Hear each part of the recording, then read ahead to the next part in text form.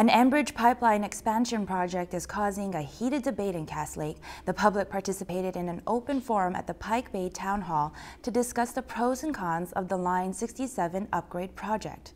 The expansion aims to increase the capacity of the pipeline and boost America's access to crude oil. The project would involve building several new pump stations as well as upgrading some existing stations. Some people praise Enbridge, saying the project will create jobs, generate tax revenue, and boost local economies. Others share their concerns about the pipeline jeopardizing the environment if a leak occurred. Not only to provide their views, to enable the Public Utilities Commission. That's the purpose of the public meeting, just to have people pro and con come and weigh in and voice their opinion.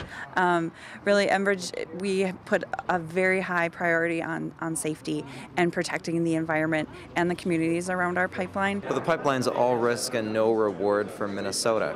In addition to the impact of climate change by extracting more of this dirty tar sands oil, Enbridge has shown that it has a very poor safety record with its pipelines. If you look at the spill in Kalamazoo, Michigan in 2010 that crossed a river very much like this Alberta Clipper line crosses the Mississippi 5 times.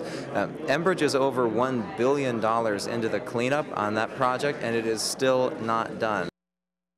The next public forum regarding the project will be held at the Downtown Fair Center in Floodwood on March 20th at 10 a.m. If you've enjoyed this segment of Lakeland News, please consider making a tax-deductible contribution to Lakeland Public Television.